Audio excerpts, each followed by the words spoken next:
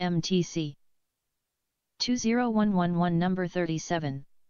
Even though two variables seem to be related, there may not be a causal relationship.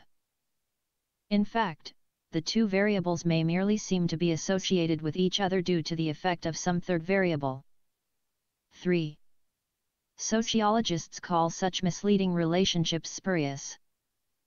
A classic example is the apparent association between children's shoe size and reading ability.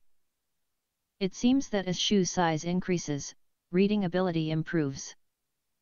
Does this mean that the size of one's feet independent variable causes an improvement in reading skills, dependent variable? Certainly not. This false relationship is caused by a third factor, age, that is related to shoe size as well as reading ability. 3. Hence, when researchers attempt to make causal claims about the relationship between an independent and a dependent variable, they must control for or rule out other variables that may be creating a spurious relationship. MTC. Good job.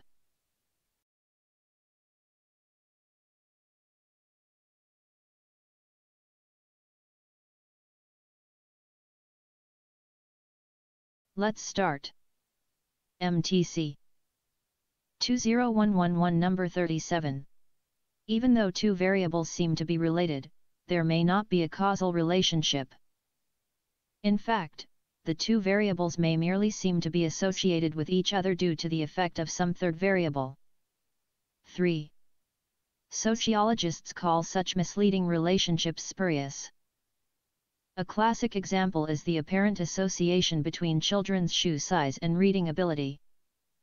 It seems that as shoe size increases, reading ability improves. Does this mean that the size of one's feet independent variable causes an improvement in reading skills, dependent variable? Certainly not. This false relationship is caused by a third factor, age, that is related to shoe size as well as reading ability. 3.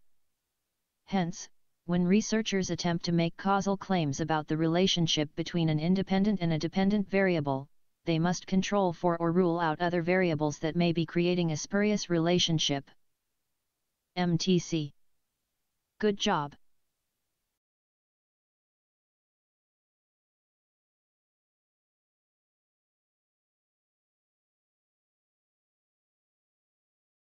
Let's start. MTC 20111 number 37.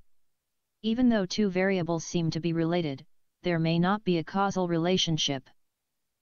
In fact, the two variables may merely seem to be associated with each other due to the effect of some third variable. 3.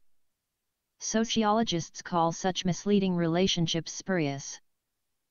A classic example is the apparent association between children's shoe size and reading ability. It seems that as shoe size increases, reading ability improves. Does this mean that the size of one's feet independent variable causes an improvement in reading skills, dependent variable? Certainly not. This false relationship is caused by a third factor, age, that is related to shoe size as well as reading ability. 3. Hence, when researchers attempt to make causal claims about the relationship between an independent and a dependent variable, they must control for or rule out other variables that may be creating a spurious relationship. MTC. Good job.